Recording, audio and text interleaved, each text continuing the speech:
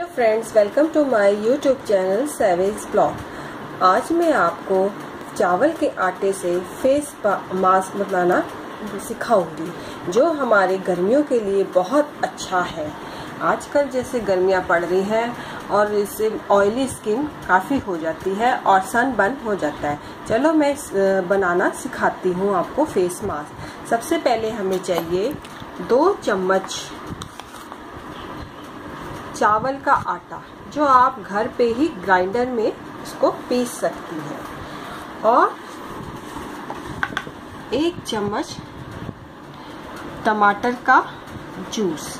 इसको हमने इसमें डाल देना है और मिक्स कर देना है। चावल का जो आटा होता है वो हमें सनबर्न और एक्ने पिंपल से दूर करता है, स्किन को टाइट करता है। और जो टमाटर का जूस है वो भी हमें सनबर्न से बचाता है और स्किन को टाइट करता है। और हमें 1 चम्मच चाहिए शहद। शहद हमारे समर्स के लिए बहुत अच्छा है।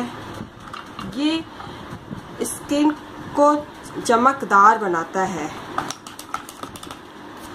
इन सबको मिक्स करके एक पेस्ट बना लेना है और 10 से 15 मिनट तक अपने फेस में लगा लेना है। और उसके बाद ठंडे ठंडे पानी से अपने फेस को साफ कर लेना है। ये गर्मियों के लिए फेस पैक बहुत अच्छा है और इससे आपको एक्ने, पिंपल्स, ऑयली स्किन से बचाव है। अगर आपको ये पेस्ट थोड़ा गाढ़ा लगता है तो इसमें हम गुलाब जल भी डाल सकते हैं। गुलाब जल जो हमारे चेहरे को थोड़ा सा ठंडक पहुंचाता है और स्किन को भी ग्लो करता है। इसमें थोड़ा सा हम चावल का आटा और डाल देंगे क्योंकि ये थोड़ा सा पतला हो गया है। हमको इसको थोड़ा थिक पेस्ट बनाना है। तो ये हमारा फेस मास्क तैयार है। आप इसको अपने फेस में अप्लाई कर लेना और 10 से 15 मिनट तक रख के उसके बाद ठंडे पानी से चेहरा धो लेना है।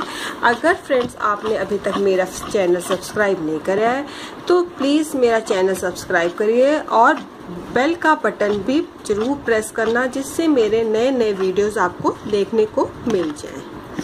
Thank you friends.